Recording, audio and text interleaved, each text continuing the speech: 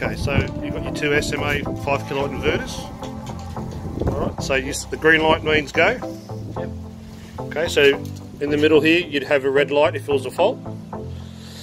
And when I program the Wi-Fi, you will get a blue light. So we'll show you how to do that. So it's the same with this one here.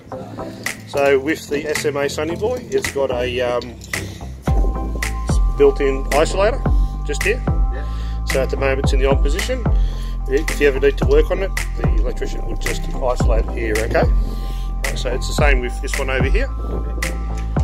Okay. Yeah, just this PV label. It's obviously there for the fire brigade to indicate that there's a PV system here. Yeah. And over here. Right. So as you can see, your motor's sort of cranking it back at the moment. The solar's been connected to that. Right. And over here we have the main switch, labelled main switch grid supply, so that's incoming supply here. Yeah. And then you've got inverter number 1, which is this one here, labelled just here. And you've got inverter 2, which is labelled just here. Okay, so each one of these ratings just represents how much voltage, what the size of the system is, just here. Okay, and it's the same with this one here. So in this particular one, this has got one string connected to it, and the balance of it is all on here. Okay,